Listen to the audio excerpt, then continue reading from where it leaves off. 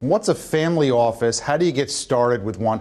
We're going to talk to Ted Cronin at Manchester Capital Management about that. We're going to get a few stock ideas too. Hi, Ted. How are you? Good, thanks. So tell me, I'm hearing family office everywhere. How did family offices take off? I gather they've really become more popular lately. What are they? What do they do for the investor? It's an old tradition of Europe, more common now in the U.S., but it's gotten into the news lately because of regulatory pressure on certain hedge fund managers and so forth that have managed money for other people now have gone back to just managing money for their own personal family.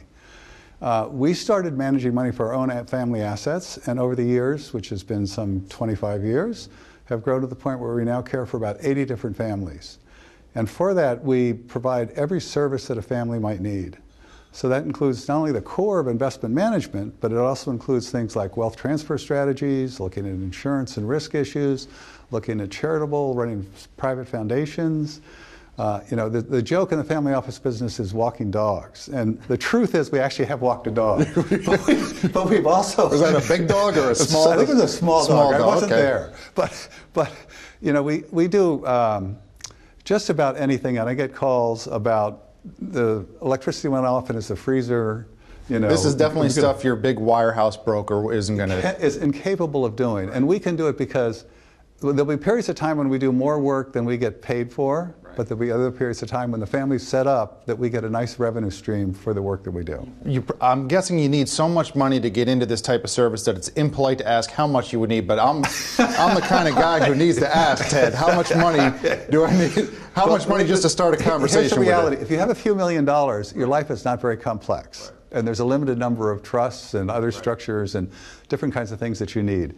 When you get up into the $25, $50, $100, $200 million, your wealth becomes of a scale that you have multiple trusts, multiple issues, matters about children. A consistent issue with family offices are the matriarchs and the patriarchs trying to decide how much money to give their kids. 25 to 100 million up. That's when you need to call Ted. Yeah, $300–400 million. You really have a world so complex. I'm going to keep your number handy. You're not going to hear from me. You're not going to hear from me right away.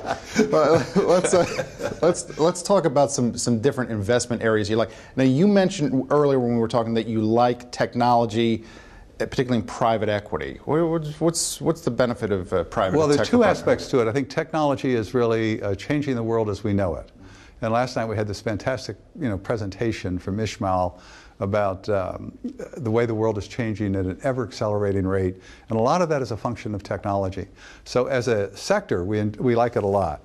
The private equity part is that by becoming somewhat illiquid, investing in things that have longer time frames, you pick up return expectations. So if you buy a stock in the public markets that can be traded any day, you might not get the same kind of return rates that you would if you invest in the right Google when it starts, Facebook when it starts, so forth and so on. How about those though? What about for an ordinary Joe or Sally who's faced with the regular stock market? You still like those FANG stocks right here? Not necessarily the Netflix part of the FANG part.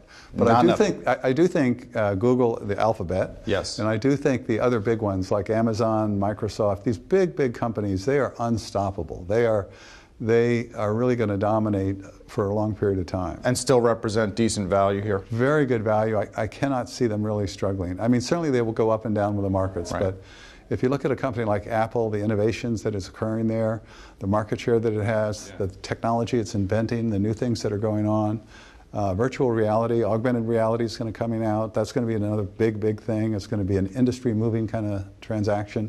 So there's a lot of stuff going on. Okay, thanks for talking about it with me, Ted. It was great. It's nice to be there. And thanks for watching.